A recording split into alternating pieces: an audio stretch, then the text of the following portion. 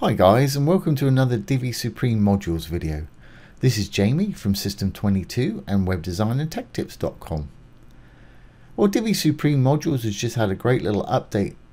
They've got this new Facebook embed module, so you can embed your posts from Facebook really easily.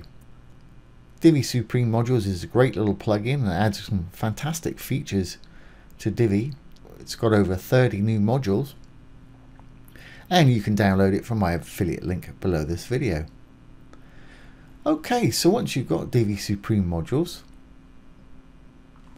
if we look at our dashboard here, once you've got it installed, you'll find this Divi Supreme Pro on the left hand side of your dashboard here.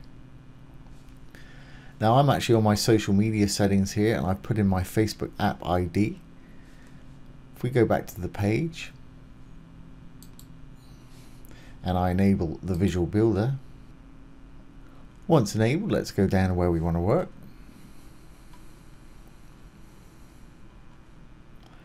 Here we go, and I've just added a new section, the blue tab, with a row with 2 columns, the green tab. I think by default Facebook posts, embed posts, can't be more than 500 pixels wide. I may be wrong about that, but I'm pretty sure that's the way it is from embedding them manually.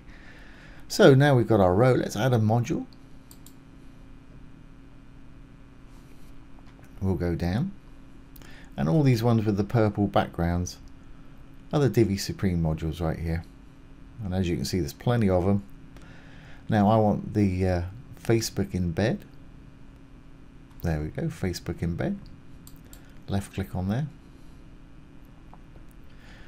Now it's going to open up. You may have an error message up here that says you haven't put in your Facebook app ID.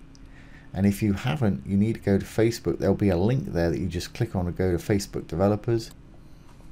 And you can just click this little button and generate an app, and it'll have an ID number. Once you have that number, just go to Divi Supreme's Pro general page, go over to the social media settings, and you can pop it in right there, just like I've done. I've already got mine in there, so everything's working absolutely fine. It may work without it, but if it doesn't, you're going to need to do that. So once we've got it in there, it's sort of put in Divi's generic little post there. I really want it to be my post. So I'm going to go to my Facebook page, go to the post that you want to embed. If you hover over the date and time of the post, you can right click, copy the link address. Let's go back to our page. I'm going to paste it in the post URL box there. And there we have it. As you can see, it's embedded it into our page. Really easy. Now there's a few design features. You can add a bit of box shadow or border, or if you'd like to do that. Just put a bit of box shadow in there. And there we have it. As easy as that. That's a nice little feature. So well done, Divi Supreme Modules. That's a great little addition to your plugins. Let's just exit the visual builder and see what we've got.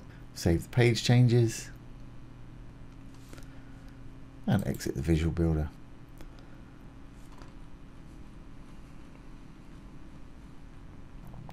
And there we go. When I click on it, it's going to open the video in a new page. So I hope you've enjoyed that and found it useful. If you have, please give it a thumbs up, share, comment, and subscribe to our YouTube channel. If you're interested in web development, take a look down below. We've got some great free courses down there, as well as some premium courses with some huge discounts for our YouTube subscribers. So do check it out. Once again, this has been Jamie from System22 and webdesignandtechtips.com. Thanks for watching. Have a great day.